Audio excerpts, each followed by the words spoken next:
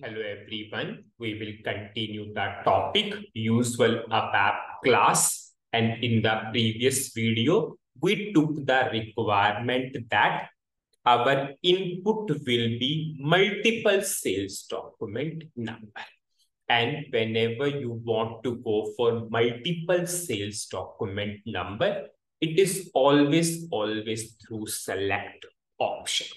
And select option is an internal table of 4 columns: sign, option, low, and high. Now our input is also a internal table of how many column? 4 column. If I want a internal table of 4 column, it means I require a structure type of 4 column.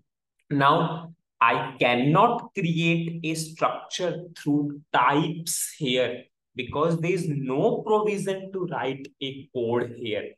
It means I will create a structure through which transaction code? SC11 transaction code. So I will go to SC11 transaction code and we will create a structure. Suppose my name of the structure is ZSTR. Suppose we will give range of sales order. Range of sales order. You can give any name to structure. It is totally your wish. We will go for create. I will create a structure. I will give the structure. I'll give the short description. Now, what are those 4 columns in the structure? Sign, option, low, and high. Do not change the name. Go by these names only. They are predefined names because select option is an internal table, and that internal table always has 4 columns: sign, option, low, and high. So firstly, I will go to sign.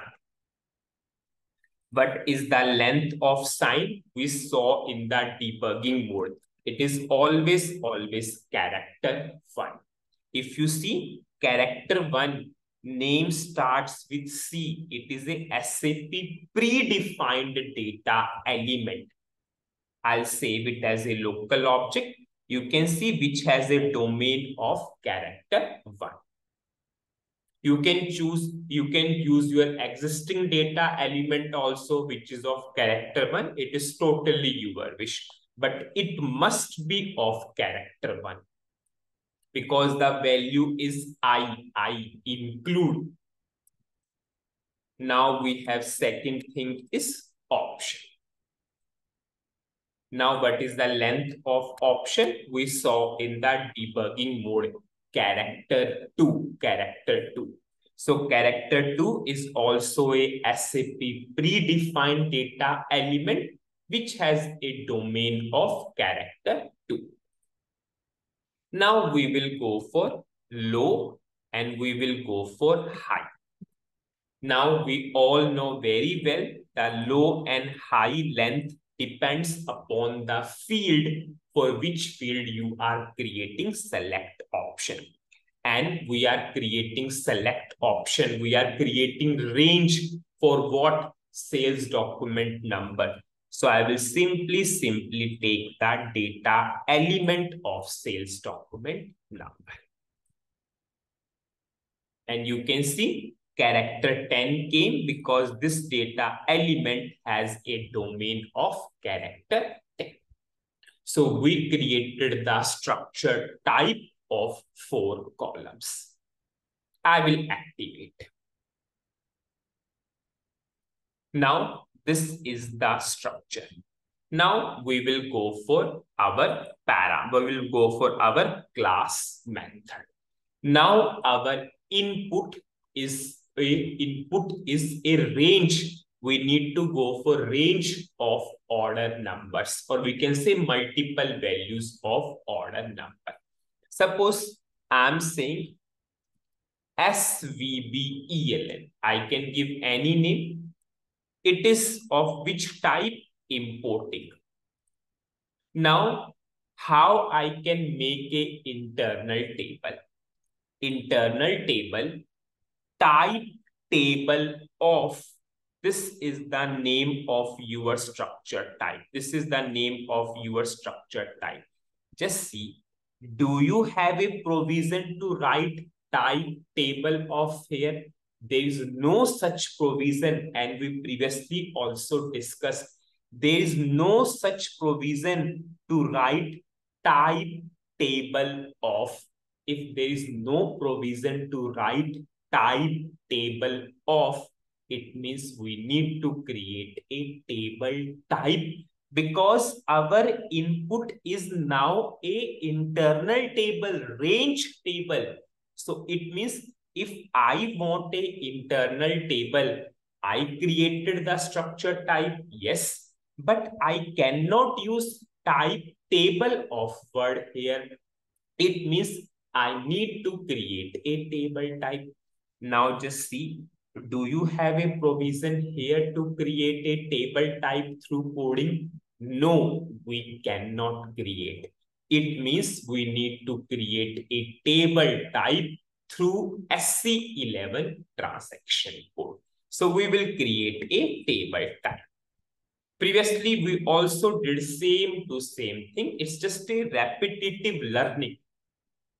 Now, I'll copy the name of the structure and I will create a table type. I will go for create table type. I will give the short description, table type. Now we will give the name of the structure inside this table type. I'm activating the table type. So now our table type is ready. Now, if we have a table type, there is no need to write type table of. So how I will write?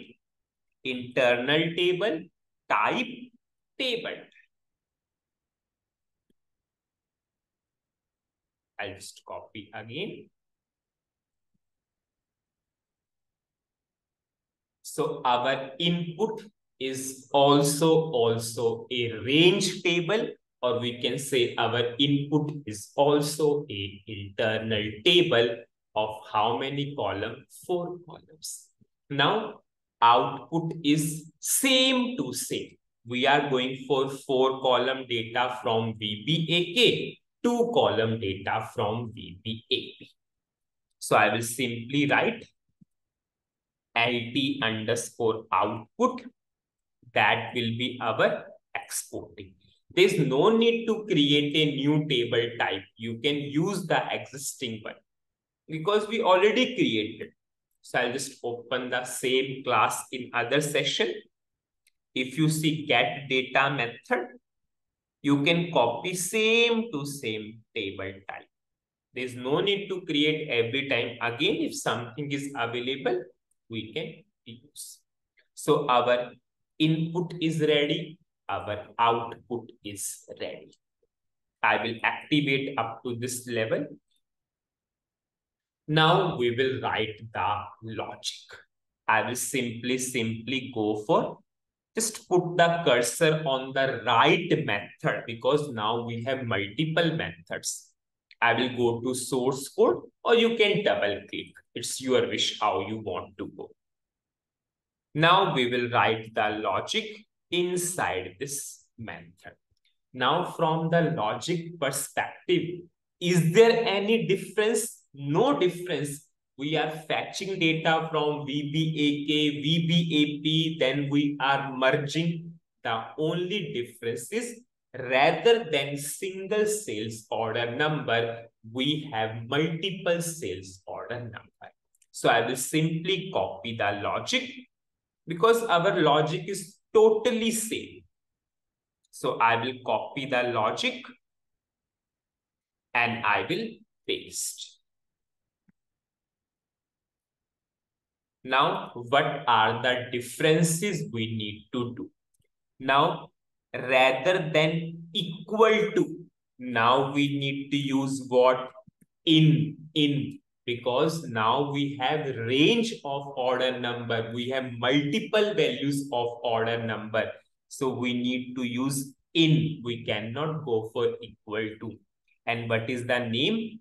SVBEL. Only this change is required. Rest everything is same. Our output is same to same parameter. I'll check the syntax and I will activate the class method. So what is the summary of this particular video? In this video, we took importing parameter, we took exporting parameter.